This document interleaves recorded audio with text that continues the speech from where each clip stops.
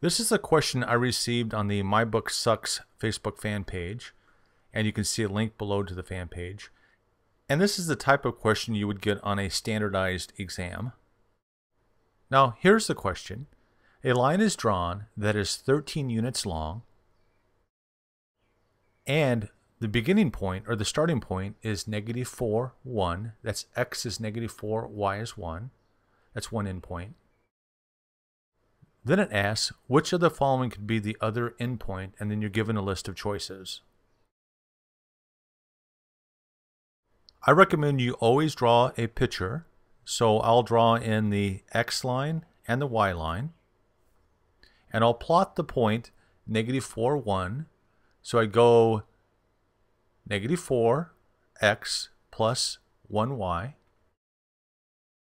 Now I draw in a line that's 13 units long.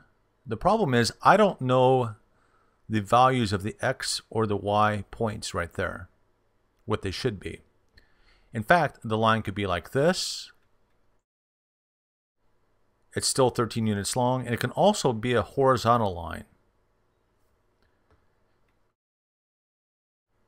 Actually, it can't be. I know that y is 1, and none of the choices have the value of y as 1. You'll see that right there. So that's not an option. It's not a horizontal line. If I start with the first choice, which is x is 1 and y is 13, and I plot that, I go over 1x and up y 13 right there, and I draw a line,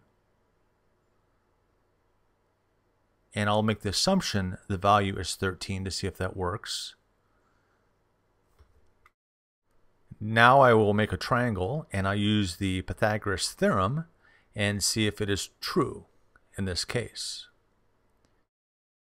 The first thing I do is I calculate the base distance, which is the blue line, blue dash line. That's 1 minus -4, which is equal to 5. So the distance of that blue dash line is 5.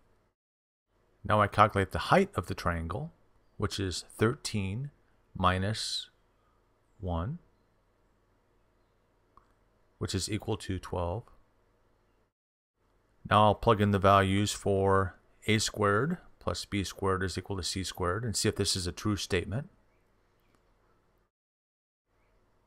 I have 5 squared plus 12 squared is equal to 13 squared. And this equals to 25 plus 144 is equal to 169. And that is a true statement last time I checked. So it turns out a squared plus b squared is equal to c squared is a true statement in this case. And answer A is the correct answer. Don't forget to share the knowledge. Like us on Facebook, Google+, or Twitter. You can ask questions below, and please subscribe to the channel because I'm always posting new videos.